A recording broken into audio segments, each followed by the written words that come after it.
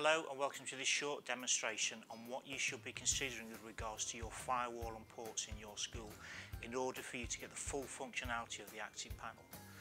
Okay, so first of all, what we need to be considering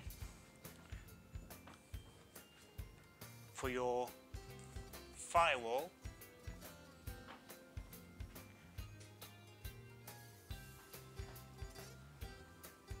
is this URL here.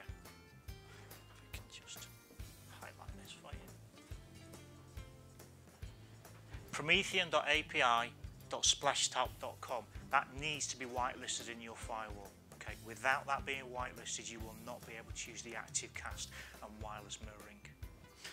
So just go back, and I'll talk about the ports also, which need to be considered. So here, ports. We do a screen grab, and then open that up a bit.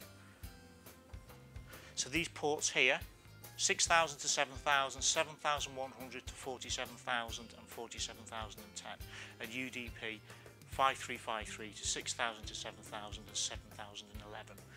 Chances are that they will already be configured in your port because they're fairly standard ports, it will be open anyway, but it's worth referencing that. So just to recap, you need to ensure that the URL is whitelisted in your firewall and also ensure that those ports are open. Thank you.